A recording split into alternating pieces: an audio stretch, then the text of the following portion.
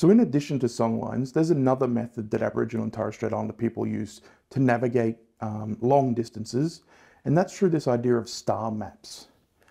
So this is what a typical Western star map would look like. And in terms of what an Indigenous star map would look like, well, it's actually quite similar.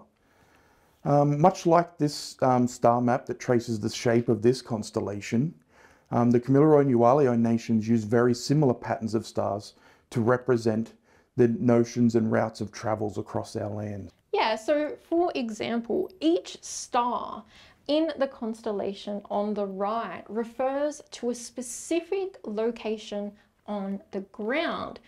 And those features, those landmarks, they're the things that are going to help guide you on your journey. Now, this, the pattern, the constellation pattern in general can also tell you about the direction in which you need to travel.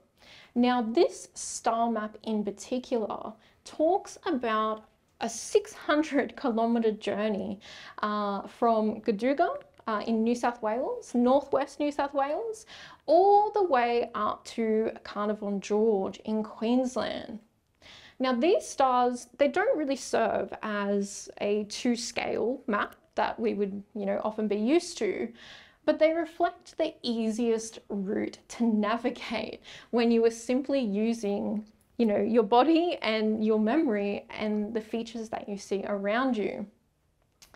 And of course, they refer to the specific things that you're going to see in that landscape, whether that be on the ground or in the sky. Now, the stars are particularly valuable when teaching, say, younger people or perhaps newcomers to that country. They're really, really useful in showing people how to navigate across that country, but then also other people's country that you may not be as familiar with. Now, over time, the route that this star map, this exact star map tracks has actually become another highway, kind of similar to what we were talking about with the songlines discussion, and this is called Carnarvon Highway. Now, this connects, again, Gaduga to Carnarvon Gorge, and interestingly, the traditional waypoints that the Kamilaroi and the Uwalio people would use, they've become towns and cities, all based off this one star map that was used by these communities.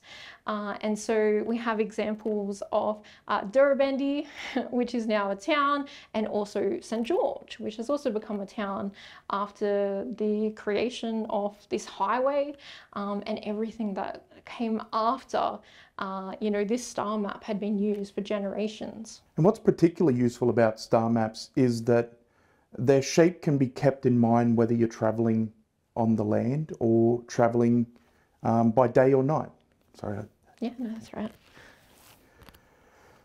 So what's particularly useful about star maps is that their shape can be kept in mind depending on whether you're traveling at day or at night, which is useful because environment and weather can have an effect on what you can actually see at any one particular time. And so Uncle Bill of the Waterman people, he tells us that the Northern Territory people travelled primarily at night due to the cooler air being around, as well as the stars being visible to use that as a bit of a guide. Whereas Uncle Gilla and the Uwalio peoples similarly explained that they use the songlines and star maps to travel as more of a mnemonic tool to remember the way in which they need to travel. And so they actually liked to travel during the day when they could see these landmarks and these objects that were guiding them on the land a lot more easily.